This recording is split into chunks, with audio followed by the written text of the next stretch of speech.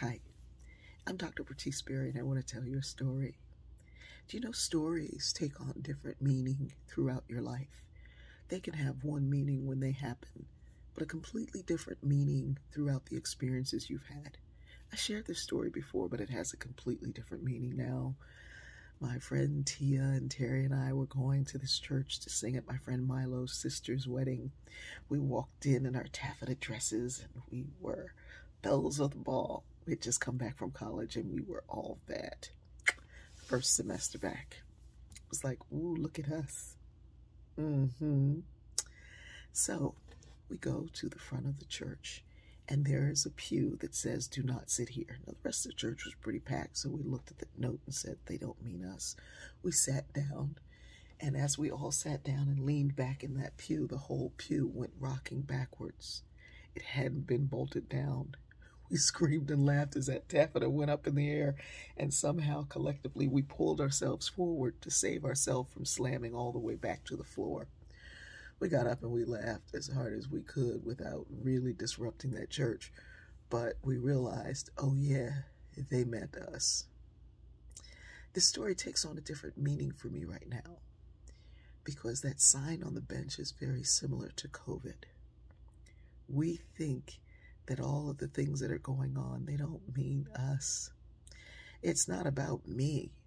I can sit anywhere I want. I can go anywhere I want. I've got a mask on. I've been vaccinated. I can do whatever I want. They don't mean me. I don't need to get vaccinated. I'm fine. I don't need to wear a mask. I'm fine. You all have some kind of crazy going on. Plus, I don't really like needles. And so they don't mean me. A variant is a variant because it couldn't get you the last time. And so what do diseases do? They mutate. They're looking for a way to continue to live, and they're living off of us.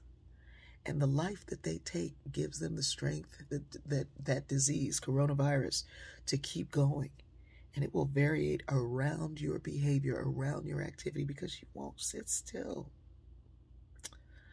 There are procedures and policies in place, and some people are doing them extremely well. But some of us are just kind of like, we got through the last one. We'll get through this one. I believe that too. But I also do believe that when they said don't sit here, they did mean me. I love you. Follow the signs. Follow the science. Take the precaution. Talk to an elder about what they're seeing and feeling and knowing. It's in the water. Be careful, folks. Be kind to one another. Be more loving.